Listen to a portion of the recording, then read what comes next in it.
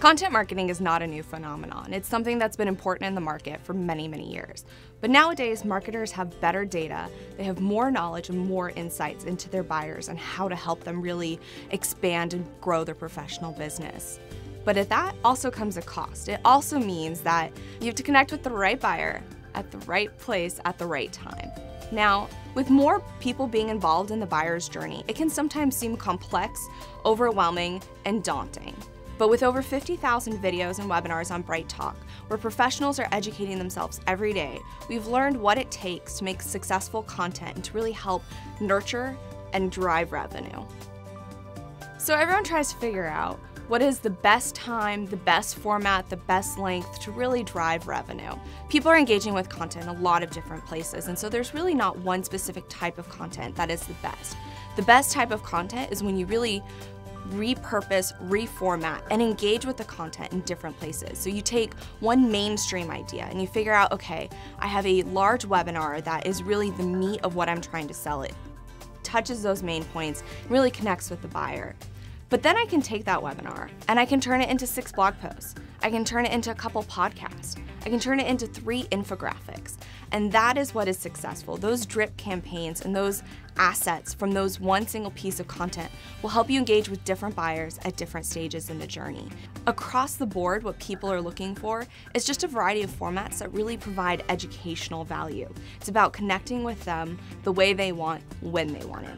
We live in an on-demand world, and so making sure that you have rich content that is available and accessible at any time is crucial to the success of your business. Statistically, if you look across Demand Gen Report, Content Marketing Institute, several others, all of them are ranking webinars and videos as some of the top, most successful types of content format. So they're really providing ways that provide a human element to your brand, to your product, and to your services. Buyers are researching on a continuous cycle throughout the day. They're looking at their email, they're searching on Google, they're going onto BrightTALK to watch a webinar. They're really looking for the solutions to help them solve their business problems. And it's really your objective as a marketer to get your product and your solutions in front of their minds while they're solving those problems. It used to be that you would market just the C-suite or perhaps the VP level. But nowadays, those tasks of researching what solutions are the best are kind of passed down. So junior level and management positions are now doing a lot of the researching and then presenting the information. So you need to make sure that your solutions and your content is in front of all of those purchasing decision makers and really make sure that it resonates with all of them to see the best success. There's a lot of noise out there, there's a lot of content, and there are a lot of solutions in your market. Now, in order to really stay at the front of the mind of your potential customers, you have to have viewers and you have to have engagement with your content to really drive revenue. It's those that educate, engage, and create that brand loyalty, and then leverage that brand loyalty to drive revenue that see the most success.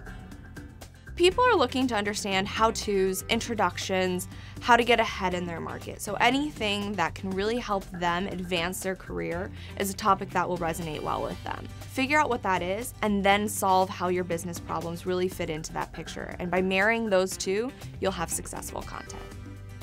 Your content should really be targeted towards your best buyer. It's the people who really will connect best with your solutions, and then you turn that into content. You find out what they're trying to solve and what they're looking to learn, and you create content that addresses that. But really make sure that you're targeting a specific group of people within the industry, whether it's a buyer persona or not, because that's where you'll see the best ROI within your content marketing.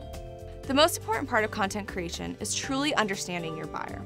Understanding what they want to learn, what their problems are, and how they prefer to consume.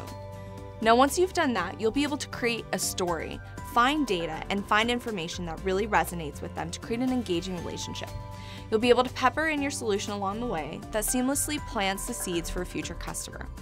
Content is educational, it is informative, it is powerful, and it is what helps connect you with your best prospects.